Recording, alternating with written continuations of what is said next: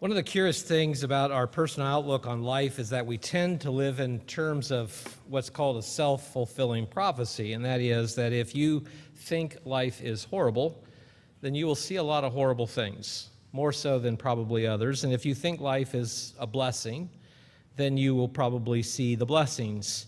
If you'll turn with me to begin with in Titus 1. We have many examples not only of this in the world around us, but even God makes this statement, draws this to our attention. In Titus 1 and in verse 15, Paul writing to the young pastor Titus here, he says, "To the pure, all things are pure, but to those who are defiled and unbelieving, nothing is pure, but even their mind and conscience are defiled." And so I'm sure you know of people like that. Perhaps somebody that just is never happy, no matter what the circumstances are. Maybe you're blessed with being around someone that's the opposite. They are never in a bad mood. No matter what God or the world throws at them, they are doing fine. We have a curious example for us along this line in 1 Samuel 17. This is the story, you might remember, of David and Goliath. And it's interesting in even looking at the family dynamics and how things are playing out. David, at this time, is left behind in the family to tend his father's sheep. His brothers had gone off to be part of Saul's army that was going to fight the Philistines. Oftentimes in these ancient conflicts, you would have what would be called a champion, the best warrior of each side. Instead of the whole army fighting each other,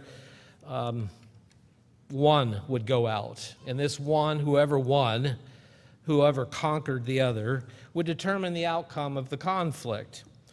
And so they were at a stalemate here. The Philistines on one side of the valley, it's an interesting valley if you look at it geographically, but on one side were the Philistines, on the other side were the armies of Israel, and they would taunt each other back and forth, throwing insults. In this case, Goliath, it was pretty much one-sided. So, in the course of time, David was sent by his father to take supplies to his brother. We're used to a modern military supplying most of these things. Anciently, you would take a lot of your own material and food and such with you. And so the father is sending supplies to his sons that are fighting with Saul's army. But as David approaches the army, his brothers see him, and they're not happy. I don't know why. They didn't think much of David, it seems.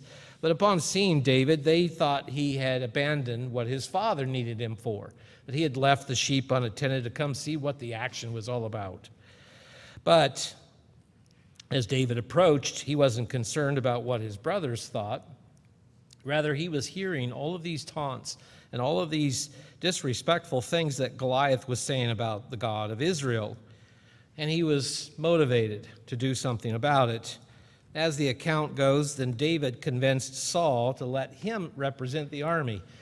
There are a lot of interesting things here in this story. David was not unknown to Saul, but David was not known as a military man. In fact, the accounts vary. David was probably in his late teens. So he wasn't battle-hardened. This was not a career he had chosen. And that he was able to convince Saul to let him be the champion. He probably stood out because he had courage, as we'll see here in a moment, where everybody else was waiting for someone else to step forward and take care of this Philistine. And so the story goes that David was going to try on Saul's armor. Saul wanted him to go into battle as Saul he needed to be, but he wasn't equipped for this. Goliath was a pretty impressive individual physically. Depending on how you count the cubits, Goliath could have been anywhere from about 9 foot 6 inches tall to about 11 feet 10 inches tall. Either one of those is huge. And then also it's been estimated that Goliath at those heights probably would have been around 700 pounds. Most of it muscle. He was a pretty formidable individual. The armor alone that he wore, based on his size and the metal it would have taken, probably weighed around 175 pounds. So he's carrying 175 pounds on his body. The spear tip alone talks about it the length of it being like a weaver's beam. The spear tip was probably about 15 pounds. You can see why no one wanted to approach this man. No one was eager to square off against him. But David, as I mentioned, was fitted with Saul's armor because David was a little familiar with this. In the previous chapter, he was mentioned as at times being Saul's armor bearer. That is, he would help Saul with this before battle and in some cases carry his shield into battle. But David rejected that armor because it was too heavy and unfamiliar to him. It also probably didn't fit him. He was probably a different size, being younger than Saul. And so if you'll turn with me to 1 Samuel 17, we'll read something here, and then we're going to go back and flesh some of this out. But in 1 Samuel 17, David gathers up just 5 stones.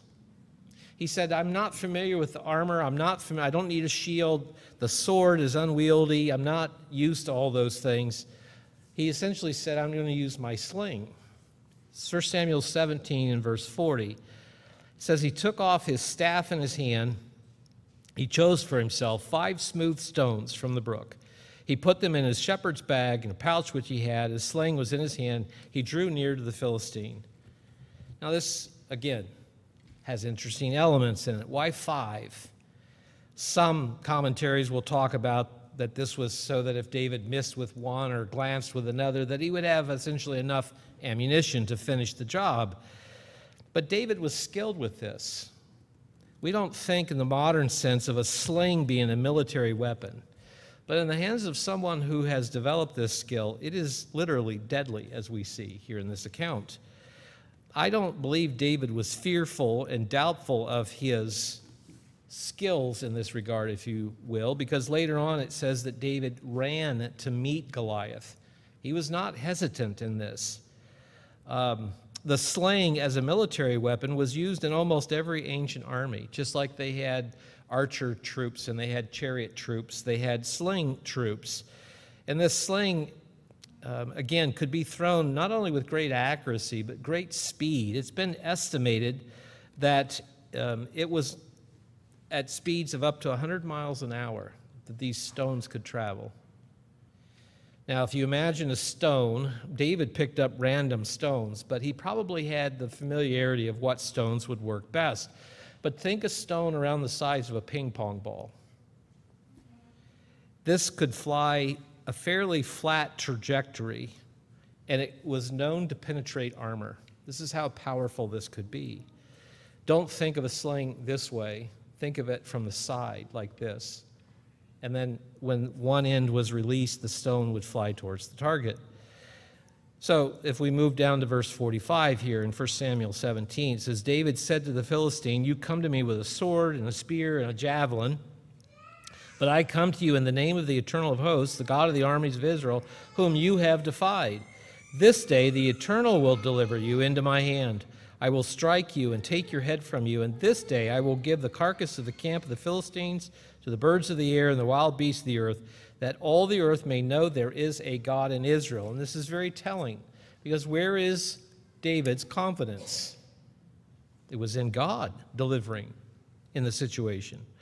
Verse 48, and so it was when the Philistines arose and came and drew near to meet David, that David hurried and ran towards the army to meet the Philistine. Now, I've used this account in another sermon in another way, but David had the advantage here. Doesn't seem like it. I mean, remember, Goliath is carrying about 175 pounds of armor. He is not going to move quick, even at his size. He's weighed down with this. He's using close quarter weapons, spear and a javelin. David didn't have to get close quarter to him with a stone. And so David is confident in his skill, knowing that God would deliver this Philistine. So in verse 15, verse 50, David prevailed over the Philistine with a sling and a stone, struck the Philistine, and killed him. Some misread this and say the stone only stunned Goliath, and David finished him off with a sword. That's not what it says here. It said it struck him and killed him, but there was no sword in the hand of David. So why did David need the sword? Well, we read back up earlier, David said, I'm going to take your head. He wanted to make sure it was finished completely. And so then there it says, verse 51, therefore David ran and stood over the Philistine, took his sword, drew it out of, that is Goliath's sword, drew it out of his sheath and killed him, cutting off his head with it. When the Philistines saw their champion was dead, they fled. So David, in this one blow, routed the armies of the Philistines. But what about the other 4 stones? With the Philistine army fleeing, David couldn't finish the job. He picked up 5 stones for a reason, not because he wasn't skilled. Goliath had 4 brothers. Depending on the interpretation of the Hebrew word, they could be cousins, relatives. Nonetheless, there were a total of these 5 giants. David was going to go after all of them, not just Goliath. You don't need to turn there, but in 2 Samuel 21, verse 15, we find the Philistines, because they had escaped, they were at war with Israel again. But David was asked in that account by his warriors, by his troops, not to be in the thick of that battle. So in 2 Samuel 21, verse 16, we read of Ishbi-Benob, first of these other giants that are killed. In verse 18 of that chapter, Saph is killed. Verses 19 and 20, the other 2 are killed. Others finished the job that David started. David originally went out with 5 stones because he had in his mind to defend God and kill all 5, all at the same time if necessary, 1 stone for each. He was confident that God would deliver not only Goliath, but these other 4 giants as well. This is all very interesting to consider. It might just be history for some people, but let's look at this a little more metaphorically. What giants are you going to face in the coming year? What giants did we think we would face this past year? I don't think anybody saw any of that coming. Will we be successful in slaying them with God's help? Do we have the faith and confidence in God to know that we can slay these enemies, these giants that will oppose us? Will we help one another to slay the giants? You can read the account of the men that helped Jonathan and Jeri, Orgam, Abishai, and so forth, the others that helped to slay these other giants. In all fairness, I don't think any of us has faced someone that would be as imposing as Goliath would be physically. But we face other giants, don't we? Trials in life, losing a job, overcoming character issues that we haven't been aware of probably for decades, if ever, in our lives. Facing giants of those in opposition to the life we want to live of God's way. The list could go on and on. What do we do when we're faced with these forms of trials? Well, if you're still here in 1 Samuel 17, let's go back up to verse 32. It says, David said to Saul, let no man's heart fail because of him, meaning Goliath. Your servant will go and fight with this Philistine. David's attitude here towards this trial was that it wasn't really a trial. It was God's to deliver. David was simply the agent that would help see it through. But he said, let no man's heart fail. We face our trials, we must do with courage, not fearing the outcome. Doesn't mean we know the outcome, but that we can face it, knowing that it doesn't matter what the outcome is. We know God's deliverance is there. In verse 33, David said to Saul, we read that. My thumb's in the wrong place. Verse 33, Saul said to David, you are not able to go against this Philistine to fight him, for you are a youth, and he a man of war from his youth. You don't have the same experience. But David said to Saul, your servant, I have my own experience, used to keep his father's sheep, and when a lion or a bear came and took a lamb out of the flock, I went after it and struck it and delivered the lamb from its mouth. And when it arose against me, this lion or this bear, he said, I caught it by its beard and struck it and killed it. I don't care what age you are, that's impressive. To go after a bear or a lion. This is the attitude, if you will, the confidence that David had. Your servant has killed both lion and bear, and this uncircumcised Philistine will be like one of them, seeing he has defied the armies of the living God. Notice verse 37 then. Moreover, he said, the Eternal who delivered me from the paw of the lion and the paw of the bear. Even in those situations, David knew where his deliverance came from. He didn't say, I did it. I learned how to accomplish this. God delivered me. He says he will deliver me from the hand of this Philistine. And so Saul said to David, "Go, and the Eternal be with you." David, as I said, ultimately knew it was God who would deliver him.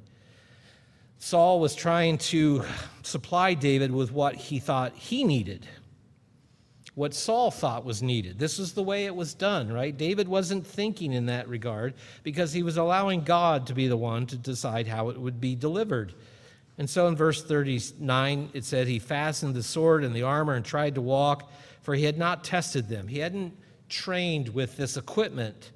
He said, and David, though, said to Saul, "Can't walk with these, for I have not tested them," so he took them off. David needed something that was familiar with, that he was familiar with, not something given to him at the last minute.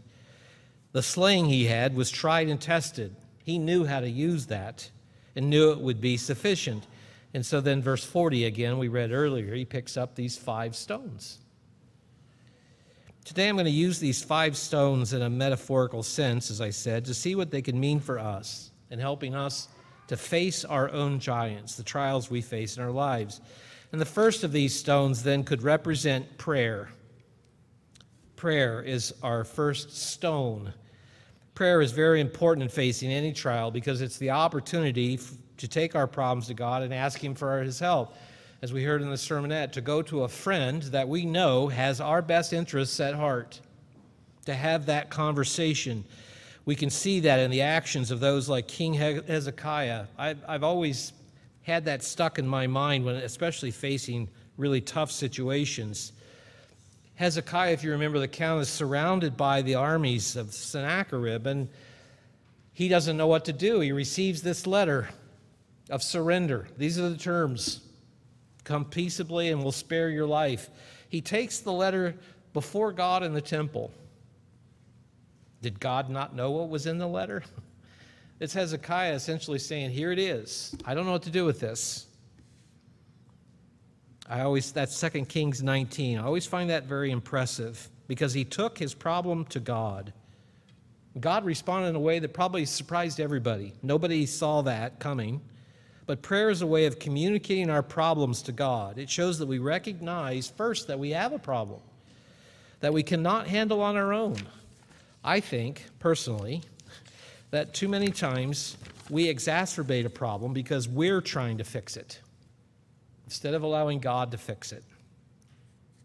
But what do we do when we are faced with these trials, these giants in these trials?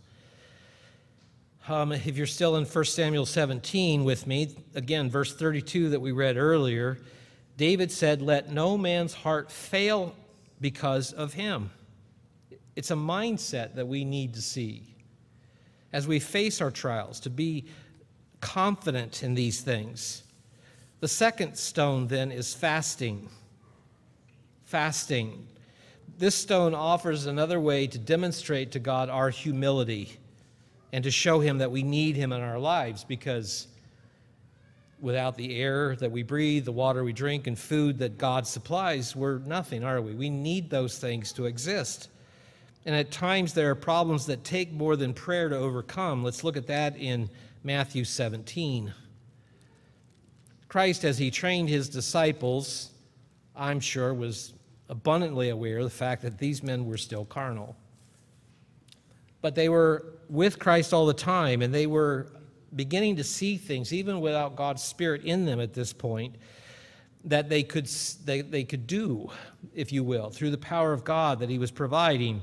And Christ sent them out for additional training to go out and practice some of the things that He had been teaching them.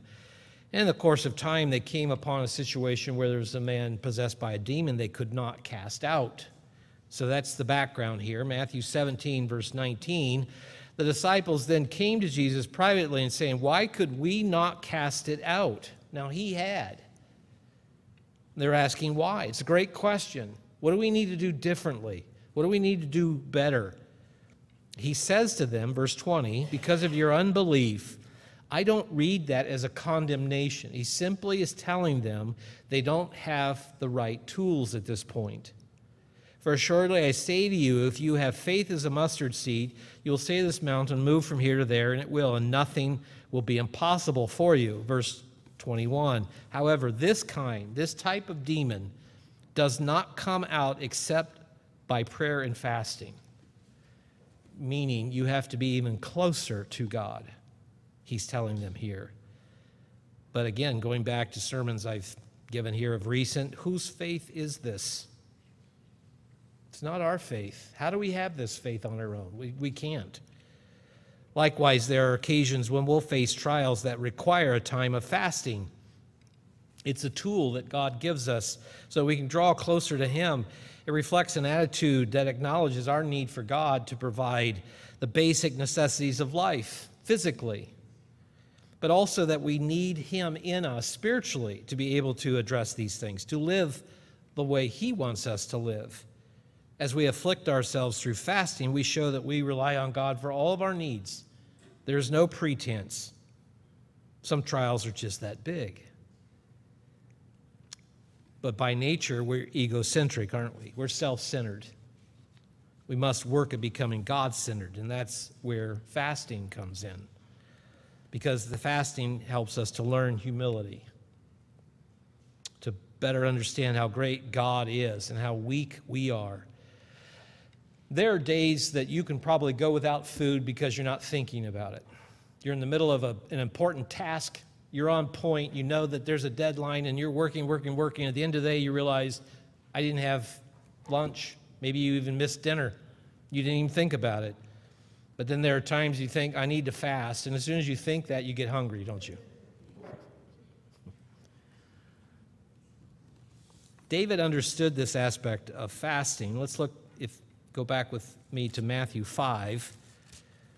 This is the perspective that we need to have in terms of fasting especially, but in our relationship with God in general as well. Matthew 5 and verse 6, in the middle of the Beatitudes here, Christ says, "Blessed are those who hunger and thirst for righteousness."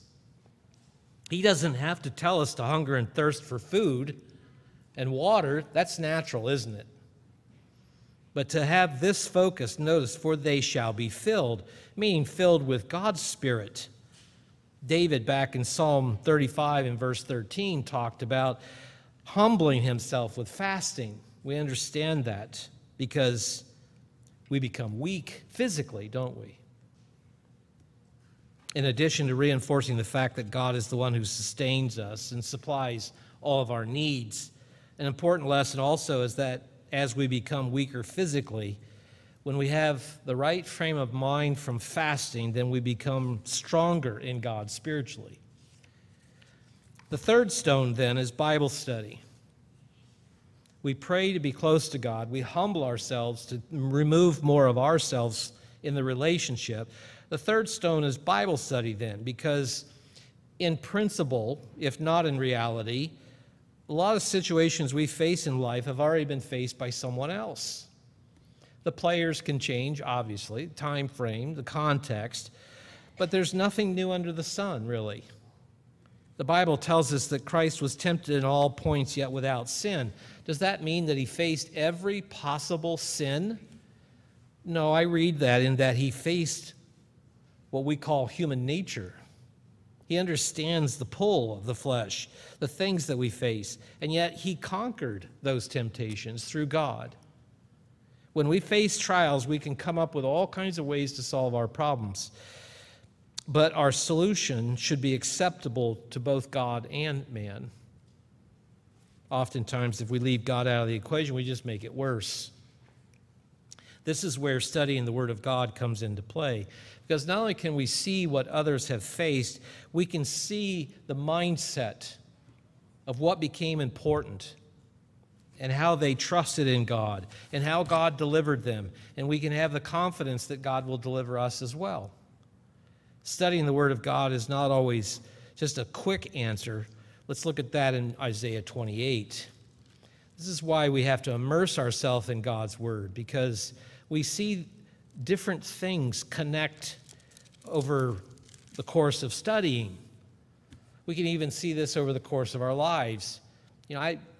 There are some verses I read now that I know I didn't understand when I was younger. Or I'll hear a verse used in a message someone else give, and I'll see connections I haven't seen before. In Isaiah 28, verse 9, the context here is a different situation, if you will, but this principle transcends this particular situation. Isaiah 28, verse 9 says, "Whom will he teach knowledge? Whom will he make to understand the message? Those just weaned from the milk, those just drawn from the breast?" Now he's speaking spiritually here, isn't he? This is why Paul told Timothy not to lay hands quickly on someone young in the faith. It takes time, doesn't it, to learn and put things together. Verse 10, "For precept must be upon precept, precept upon precept, line upon line, line upon line, here a little, there a little," that we add pieces over time. That only comes with consistent study. When we do that prayerfully, and even at times while fasting, it becomes very powerful. Well, let's just go ahead and read those. 2 Timothy 2, verse 15.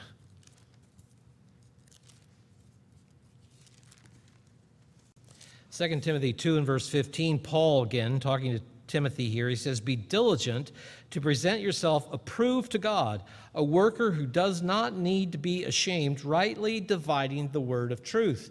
To be diligent in studying God's word. We don't have to be a Greek or Hebrew scholar. We don't have to be the most impressive historian. We don't have to have the skills the world looks at. We're not studying these things to become those things. We're studying them to draw closer to God. Depending on your Bible across the page, in chapter 3, verse 14, he again says, "You must continue in the things which you have learned and been assured of." I studied German 2 years in college. I'd always wanted to study German. I learned enough to more or less function. I could order a beer, I could ask where the toilet was, I could get directions, some of those basic things. I couldn't do any of that now because I haven't used it in years. It's all gone. I know a few words still, but spiritually, this is especially the same. He tells Timothy here, continue in those things. The old adage we have, use it or lose it, is what we're talking about here. Verse 15, that from childhood you have known the holy scriptures, which are able to make you wise for salvation through faith which is in Christ Jesus. Verse 16, all scripture is given by inspiration of God. We might even read a passage that has nothing to do with what we're facing, the giant that stands before us. But we see something in that lesson nonetheless that helps us, that God will direct us to use or to have of benefit. Notice it's also profitable for doctrine, reproof, correction, and instruction in righteousness, to be complete. It's not just an exercise, if you will. It's not just to impress others. It's so that we learn more of the mind of God. So then the fourth stone that follows is that of meditation. This is not the type of meditation where one sits on the floor with their legs crossed and hums. The emptying of a mind is a very dangerous thing to do, actually. Rather, this is speaking to going over a thought again and again, much like a ruminant animal, like a sheep. They'll eat, and then they'll pull that back up and they'll chew it again and again and again to get it digested in the right way, that you just go over and over and over these things. And this is where quality trumps quantity. That you read a passage and then ponder it. What does God want us to see in this? When we pray to God, what is it that we can hear Him bringing back to us, if you will? When we fast, what is it that we see, especially in God's Word, that will more thoroughly equip us, as Paul says here in this verse? This is the way we need to approach everything, to ponder. How many times did God say to various ones, stand still? That might be an interesting sermon sometime to give. And it's not this disengaging. It's a matter of being patient while we wait on God. Notice Colossians 3 and verse 1.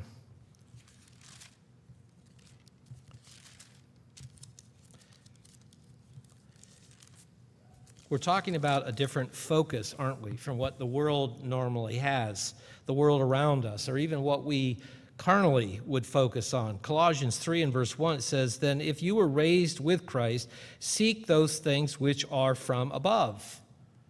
We seek them by meditation, which is an application of the prayer and the fasting and the Bible study. Again, chewing on those things mentally to see what it is that is from above, where Christ is sitting at the right hand of God. Set your mind on things above, not on things on the earth. They're temporary, aren't they? Even our trials are temporary. Even if the trial takes 20 years, it's still temporary, isn't it? Set your mind on the things above, meaning from God, what He will bring.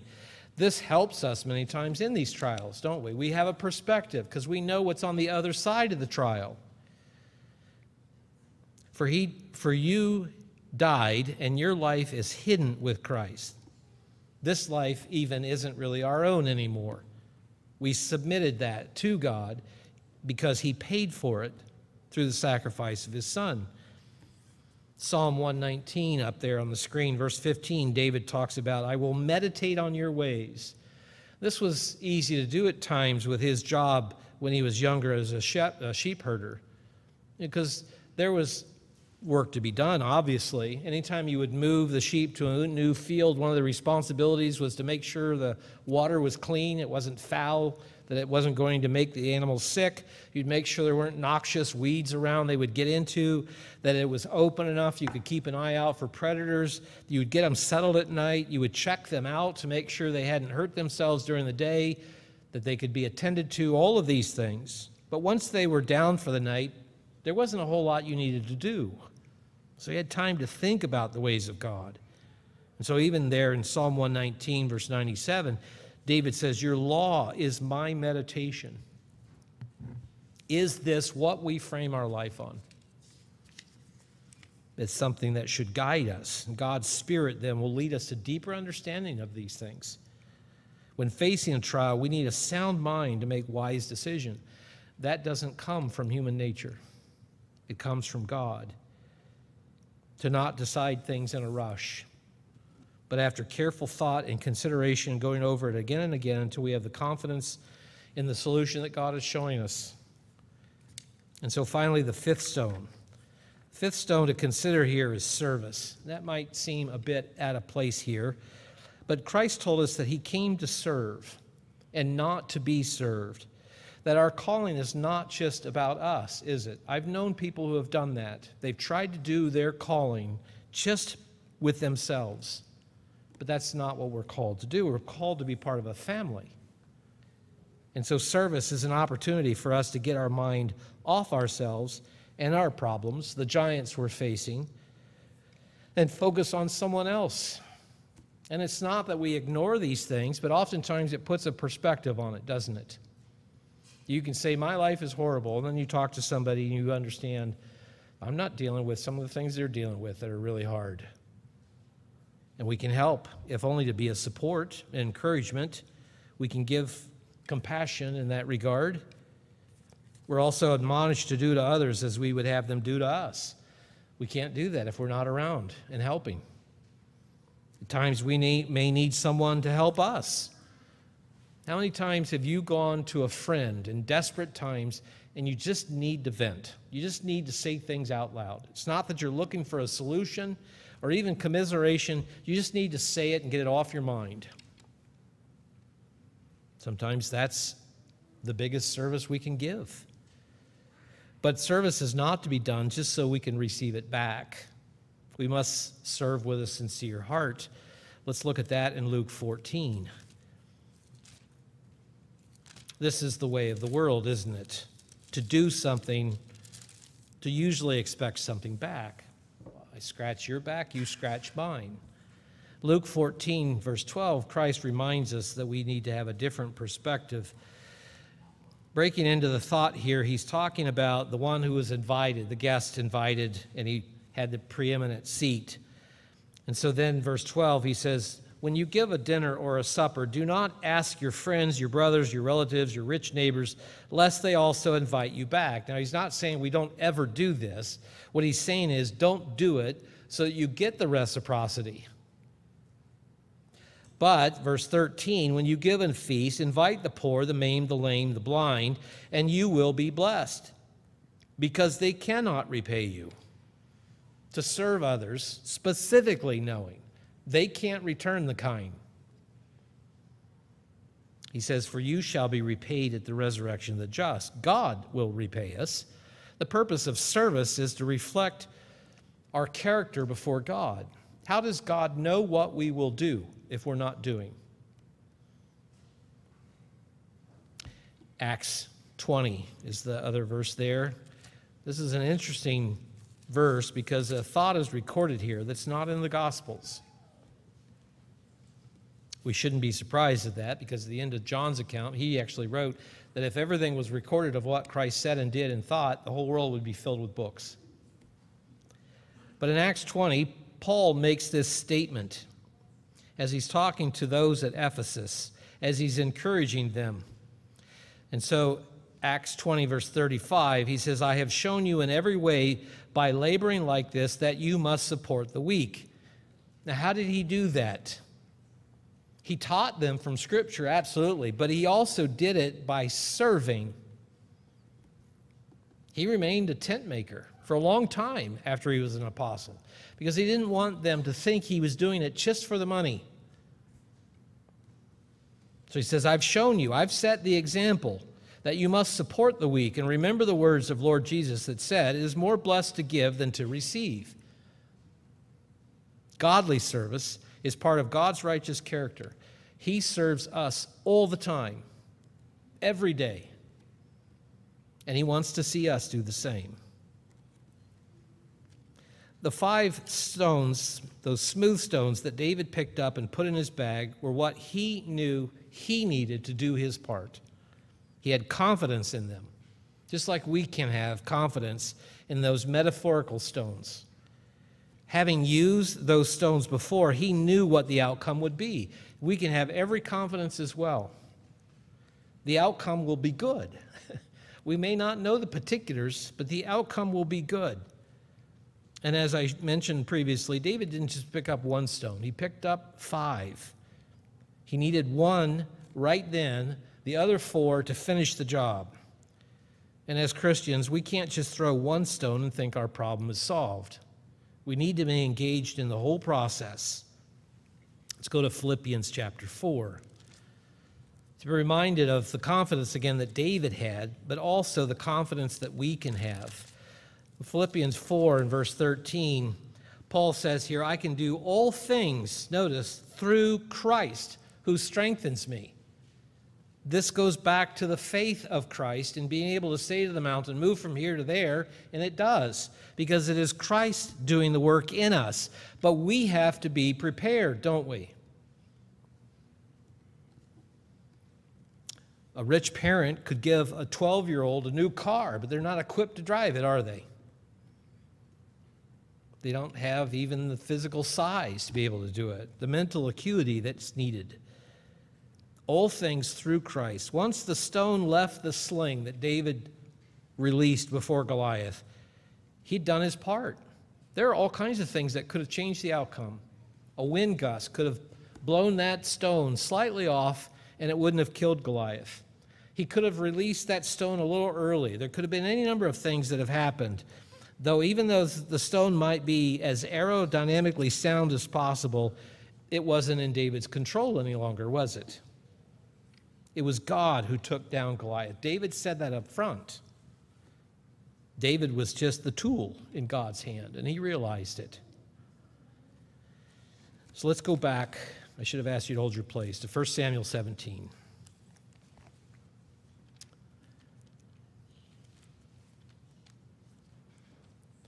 1 Samuel 17 and in verse 45 we'll begin. We read this earlier. David said, you come to me with a sword and a spear and a javelin, but I come to you in the name of the Lord of hosts, the God of the armies of Israel, whom you have defiled. I would hope And whatever trials you face in the coming year, you would have the same confidence David had. We're not facing these trials on our own, by ourselves, with our own power or might.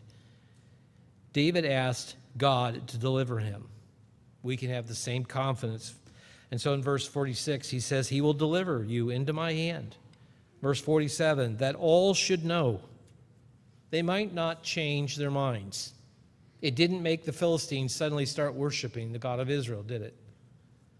But they certainly knew the God of Israel backed them up, I should say, Israel, that they were delivered. He will give you into our hands.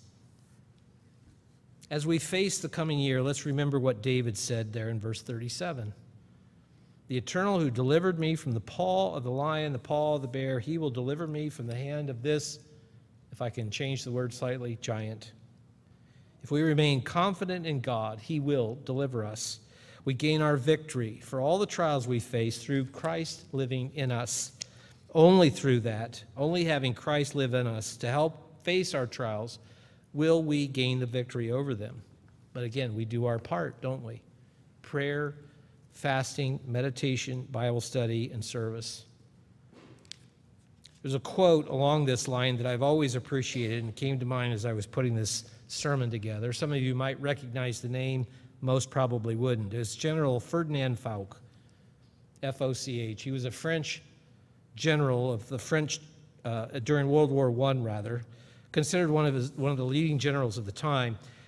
He was in a desperate place at one point in the war, and he sent a dispatch to his superiors because they were in deep trouble. He was reporting, but as I started out my sermon saying, your perspective often changes how you view things. He said in his report, hard-pressed on my right, my center is yielding, impossible to maneuver. Situation excellent, I attack. No matter what type of trial we face, we have a formula that will help us to face those giants. Let us pick up the 5 smooth stones of prayer, fasting, Bible study, meditation, and service, and allow God to deliver us.